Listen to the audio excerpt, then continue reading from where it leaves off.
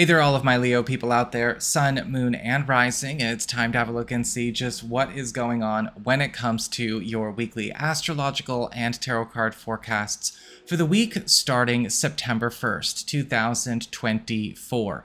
And just a quick reminder for everybody out there, if you ever want to get a personal reading with me, you just need to go on ahead to my website. It's integrativemysticism.com. So what's going on when it comes to your astrology and the weather for this week? Well, on the 2nd, we've got this beautiful new moon in Virgo, your second house of income, employment, and security. And new moons are all about fresh starts, new beginnings, and new commitments. And for you, this could open up a 2-week window period where you are getting a chance to jump up a level or step into some kind of new work or financial norm. Now, with a new moon in the second house, this could indicate an opportunity for new money to come your way, or perhaps even for those of you looking for a new job, new employment, or something new to commit yourself to in a practical regard, this is a beautiful new moon for you. This new moon is also going to be helping to open or maybe even give a growth spurt, possibly to either an existing financial pipeline that you have or spawn a new one. On the 6th, however, we've got Mercury in Leo forming a tense square to Uranus, recently at that point, which will be retrograde in Taurus. Now we'll talk about Uranus retrograde in a special video coming up soon. But Mercury is in your sign, and so we have high-strung energy and forced adjustments coming from this square. Typically with Mercury square Uranus retrograde, we see a conflict of interest coming up.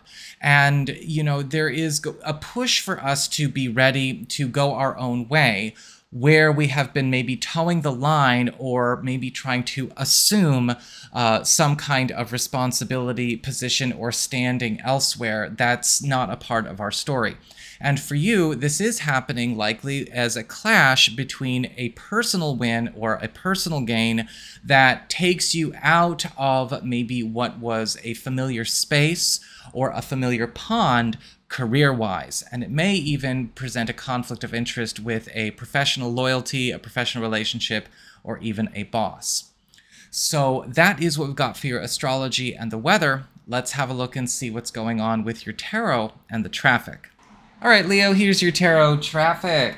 And it looks like for your Earth sector, when it comes to your work, job, and finances, you've got the Queen of Wands upright. This is the card of getting lifted up, getting promoted, getting raised up by the actions and the efforts of other people. This week, you might be finding that a lot of maybe work processes, projects, or even financial accounts are starting to go through a bit of a blow-up, glow-up because of this energy here. When we have the Queen of Wands, this can usually show up where somebody or something is actually making something as big as it could be when it's been kept small. This could be an opportunity for a lot of you to be raised up on another person's shoulders. You could be going through a big reputational boost. You could be offered opportunities to maybe lock in some kind of whirlwind opportunity. Or a lot of you could be also enjoying maybe a boost to your overall financial circumstances because of a boost of activity and interest in you. For your air sector, when it comes to community, friends, and relatives, and other people in your life, you've got the Eight of Wands reversed. And it looks like something might be getting stopped, slowed down, or rerouted as far as a plan is concerned. Now, this could be something relating to a group or family matter, a joint project, something you're working on with other people, or an agenda that you've set for this week. With the Eight of Wands reversed, this could be likely something going on in the others situation. Maybe something will have come up, or it may just be that how something has been going forward or planned or organized wasn't as good as we could or should have done. But whatever this rethink is, it is gonna, it's not gone and done for good. It's actually it's better that this correction opportunity comes up now than later. For your challenge this week, you've got the Three of Cups upright. social activity. The Three of Cups as a challenge is really all about allowing for things to be changed and altered by environmental influences that are showing up for you. When we have the Three of Cups, you want to be ready to let more people get involved in your life. Loosen up any kind of desire to be the only person in charge or in control. When we have the Three of Cups, a lot of people are coming in to help you out, hook you up, support you. Your popularity, again, is going through a bit of a boost. Interest in you is going through a bit of a boost.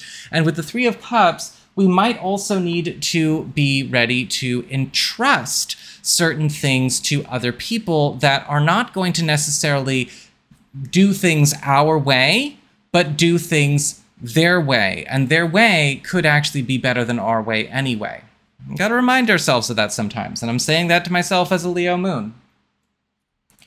For your relationships with love, romance, and partnerships, you've got the Knight of Swords reversed.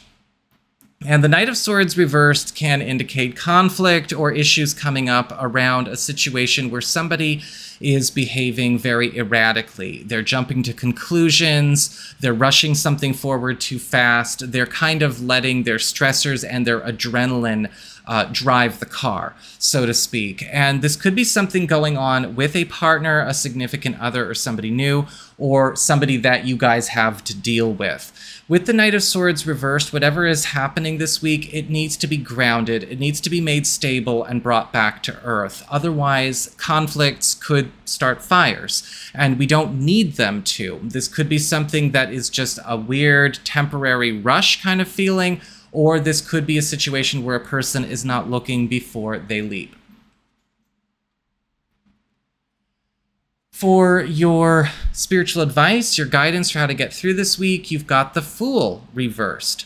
And the Fool card reversed is all about how to handle new beginnings the right way. And you want to be mindful with the Fool card reversed. Usually if it's advice, it's telling us where we need to be more open-minded, where we need to stop thinking in tunnel vision mode, where we need to stop blocking good new beginnings, and where we need to become more mentally and emotionally available to new beginnings and, you know, trust a bit more in life, especially in situations where maybe we have been stuck in the same old routine or in the same old patterns for too long. Don't block your own good new beginnings. However, of course, I do want to say this does not say be heedless, reckless, or stupid like the Knight of Swords reversed. Of course, be smart, be accountable, be responsible, but just be open-minded while you do it. So that is what I've got for you. I hope you found this helpful. If you did, don't forget my name is Nico, Son of Selene, and should you ever want to get a session with me, you can go on ahead to my website. It's integrativemysticism.com.